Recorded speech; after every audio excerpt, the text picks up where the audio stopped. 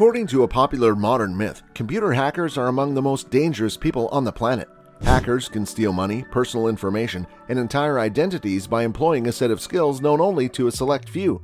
In this video, we'll see some of the richest hackers in the world. Number 5. Edward Pearson. Edward Pearson, who was only 23 years old at the time, created several sophisticated computer programs including Zeus, SpyEye, and Python. The programs look for personal financial information on the internet, such as credit card numbers and names. PayPal, one of the world's most popular payment processing and storage services on the internet, was among the internet companies affected. Pearson then extracted information from over 200,000 accounts. Pearson and his girlfriend were first apprehended at a luxury hotel while attempting to pay the bill with stolen credit card numbers and PayPal accounts, despite Pearson's lawyer arguing in court that Pearson's hacking activity was motivated by a desire for intellectual challenge rather than financial gain. To demonstrate how much information Pearson stole, police stated that if all the details were printed out on paper, they would fill over 64,000 sheets. Number 4. Vladimir Drinkman and Group. Russian hackers strike once more. This group stole over 160 million credit and debit card numbers through their international hacker organization. A company that processes credit and debit card payments for hundreds of businesses lost an incredible $200 million in one of the thefts. 7-Eleven Inc., Dow Jones, JCPenney Company, and Visa Inc. were among the companies represented. Global Payment Systems suffered the second largest loss, totaling $93 million. Drinkman is being held in the US and Kalinin is being held in the Netherlands, while the other three criminals are still at large. Number 3. Matthew Bevan and Richard Price. Matthew Bevan and his alleged friend, Richard Price, may have caused several problems between the US and North Korea by directly attacking the overly sensitive nerves. The pair hacked and used US military computers to infiltrate foreign networks. The critical contents of the Korean Atomic Research Institute have been dumped into the USAF system.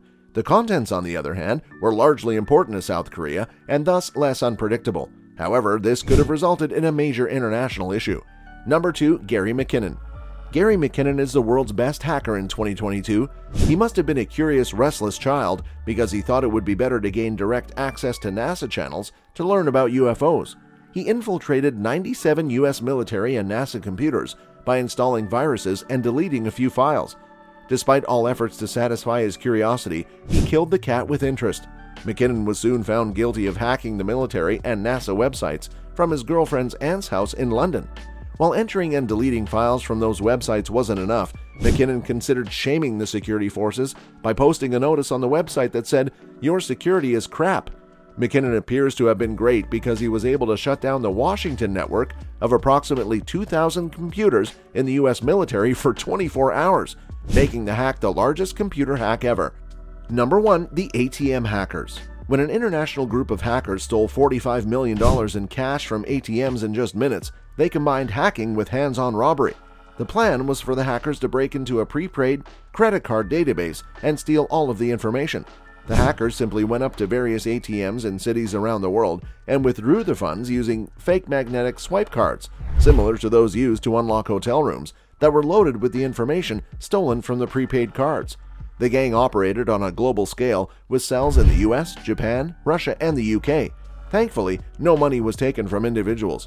Because the funds were allocated from prepaid credit cards, the only ones who lost money were the banks and credit card companies, the majority of which were insured in such cases. Arrests began in March 2013 following investigations. And with that being said, it's time to end our video. Would you like to become a hacker? Let us know in the comments. Like this video and make sure to subscribe to the channel for more amazing videos like this. We'll see you in the next video.